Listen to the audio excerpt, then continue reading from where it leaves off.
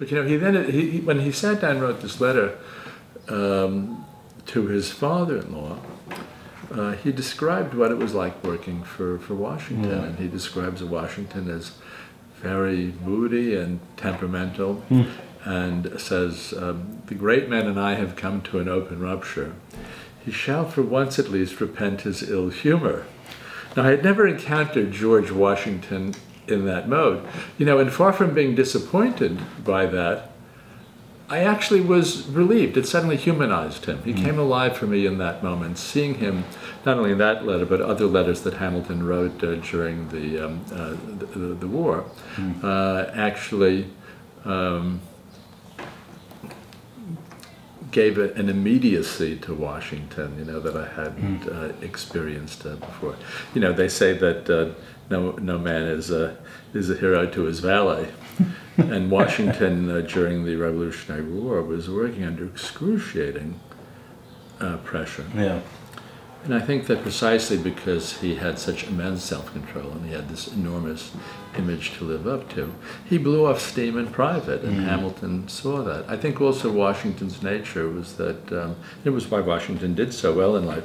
Washington was a real perfectionist. He was very, whether it was at Mount Vernon or in the federal government, he was very exacting and demanding in terms of what he wanted, and demanded very, very high performance from people. So he was a very hard-charging boss, not at all the easygoing soft shoe boss that people had imagined. But I could remember that moment when I read that letter. Yeah. I felt that there was a George Washington that had not been captured, and I wondered, because Hamilton was very good at penning word portraits of people. He was very perceptive, and he was a good enough writer that he could really make characters come alive. So that, for me, that was the keyhole through which I began to spy a portrait of Washington that had not been done before. And I think what happens with Washington, because we all love and revere Washington so much, both then and now, there's an almost automatic tendency to try to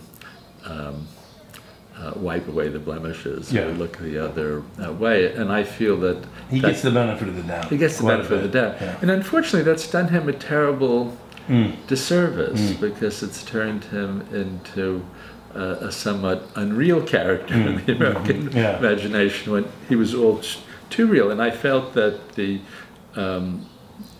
flaws in his character, to my mind, instead of detracting from his greatness, actually enhanced the greatness, because you realize what he had to overcome emotionally to be George Washington. The country was looking to him for a kind of perfection.